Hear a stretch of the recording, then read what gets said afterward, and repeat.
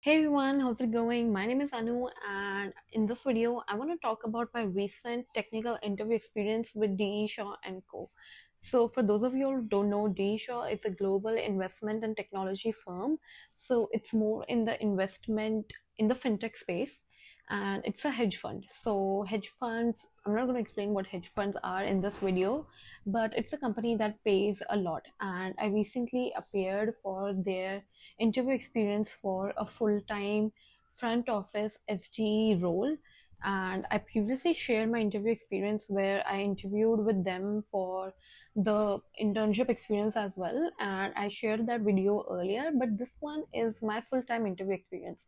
And honestly, there were like 5 rounds that I had to attend. So there's tons of learnings. I'll also share the resources with you, and I'll talk everything about starting from the application process to how I applied, to the recruiter reach out, and the online assessment, what are the resources that I used, and we're going to talk about everything. So before we jump in, I want to emphasize that this is my personal interview experience. Your interview experience may vary.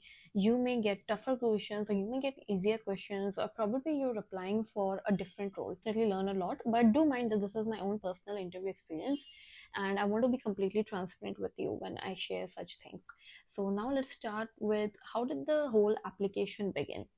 So it all started with a recruiter reaching out to me for an opening in the strategic technology role, like I previously mentioned. After I applied, I received a mail that I was shortlisted for the online assessment round, and now we'll talk about the online assessment. So, talking about the online assessment was 90 minutes long and it was held on HackerRank. And this round was actually kind of interesting than other tech companies that I've interviewed for because this had 3 sections. And now we're going to talk one by one about each of these 3 sections. So, talking about the first section is the coding. Now, the coding is divided again, it's a timed section. So, what it means is that for each question, you're given a specific time. So, you're given that for the first question, you'll be given 25 minutes, which is going to be a medium problem. And then you're going to be given 30 minutes, which is going to be a medium hard problem. And the next question is going to be 35 minutes, and that is going to be a hard problem. And the topics that you have to focus on for this round is binary search and DP and graphs. So trust me, I have given online assessments and clear online assessments of deshaw twice now, and these are the only topics that are always asked. Let's talk about the other 2 sections, which are actually quite different. So the other section is aptitude round. So I have seen this pattern in a lot of finance companies, fintech companies, that they do ask you about aptitude as well. And in aptitude, what are things that are included is quantitative reasoning, logical reasoning. So these are some things that are included in the aptitude round. And the other section that was there was computer science fundamentals round. So the aptitude and the computer science fundamentals round, they're both MCQ sections with negative marking.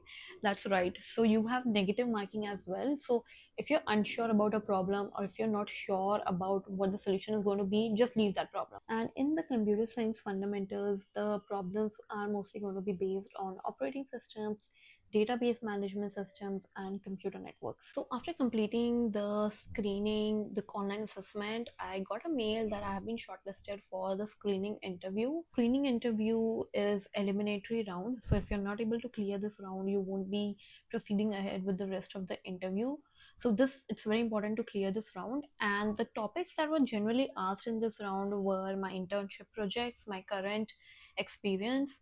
I was asked questions around data structures, algorithms, and again I was asked questions around computer science fundamentals, and I was also asked questions about my primary coding language. So if your primary coding language is Java, for example, then you should know about multi-threading, you should know about concurrency, you should know.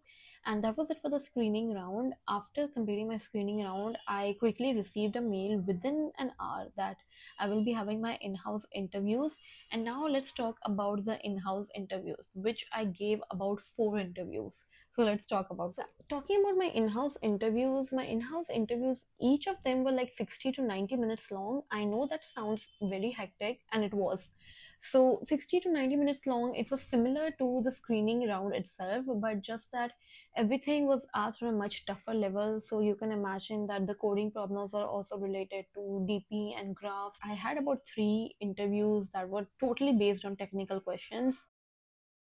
Let's talk about the fourth round. The fourth round was a bit of mix of the technical round and the HR round as well. The only framework that I use for answering these questions is the STAR framework. Yeah, so that was it for this round as well. The in-house interview, I had three technical interviews, and the fourth was a mix of HR and technical as well. I spent 5 interview rounds, online assessment, filling up the application.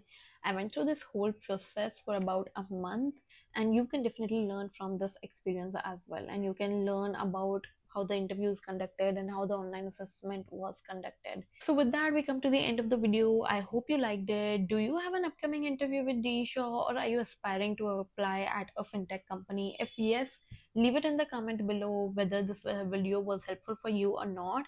I love to read all of your comments. I love to interact with all of them, and I will see you in my next video. Until then, like this video, subscribe to my channel, and share it with your friends and family. And I will see you in the next one. Bye bye.